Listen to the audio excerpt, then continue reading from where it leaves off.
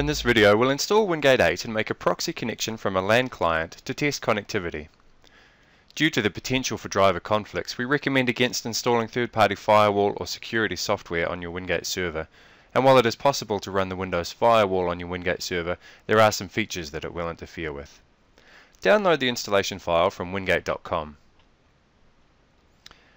I've already downloaded the installation file and saved it to the desktop.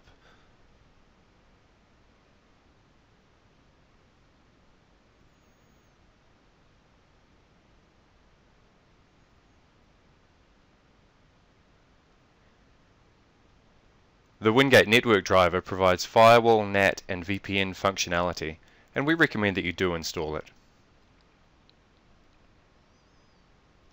WinGate will use the email address that you enter here to build notification emails. Enter a name with the email address enclosed by angle brackets. The sending address can be left blank, and both addresses can be changed later.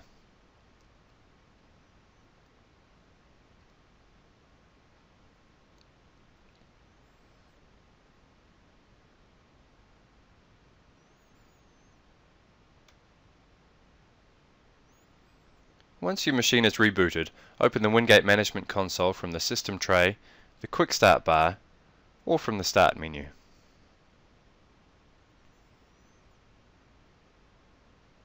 Choose the localhost profile for the first login to complete the installation. Your WinGate server will not run without an activated license.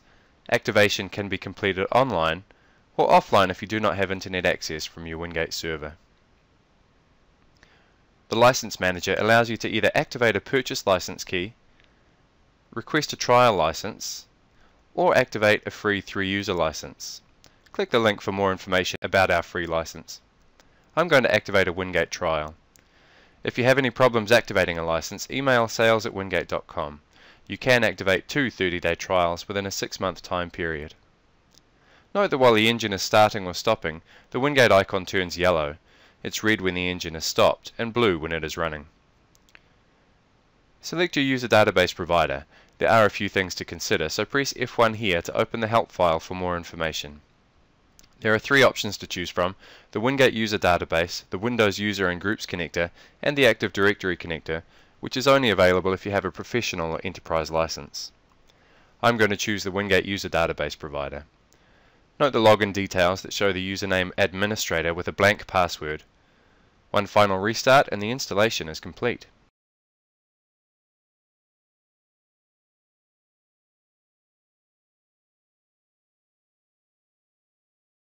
Your first login takes you straight to the welcome page.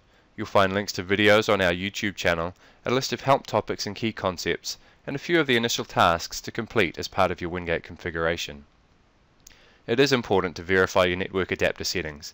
WinGate uses the IP address of the adapter to decide whether an adapter is internal or external. Internal adapters face the network and services will be bound to them by default. External adapters face the internet and won't have services bound to them by default. If you bind a service to an external adapter, you're opening that service to the internet, which has obvious risks, so check your adapter settings. If you need to change any settings, simply double-click the adapter and select the appropriate option. Return to the welcome page for the next task, which is installing and configuring services. You'll find services on the control panel, or just click the Install Configure Services link. WinGate 8 installs with only the services necessary for basic operation, so you'll need to install the services that you require. For example, if you are going to use WinGate to provide DHCP for the network, then you'll need to install the DHCP service.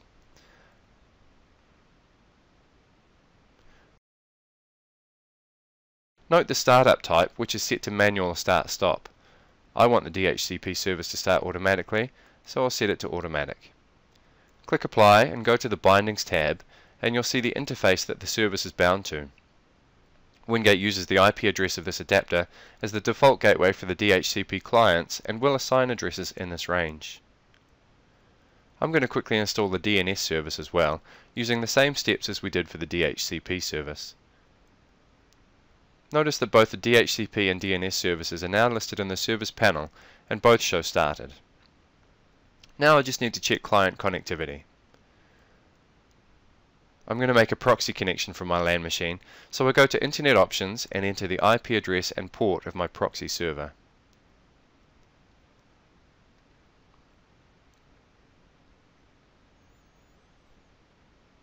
Now when I connect to WinGate.com, I can see the connection in the activity panel of the WinGate Management Console. So that's great. WinGate is set up and clients can connect through it to the internet, and it was a very quick and easy process. From here, you may want to think about controlling your web access, which is the next task on the welcome screen. There's also logging, setting up your dashboards, plugins, and heaps more, so check out our YouTube channel, and as always, if you have any questions or need any assistance, don't hesitate to contact our support team by emailing support@wingate.com or visit our website to find a dealer near you. Thanks for watching.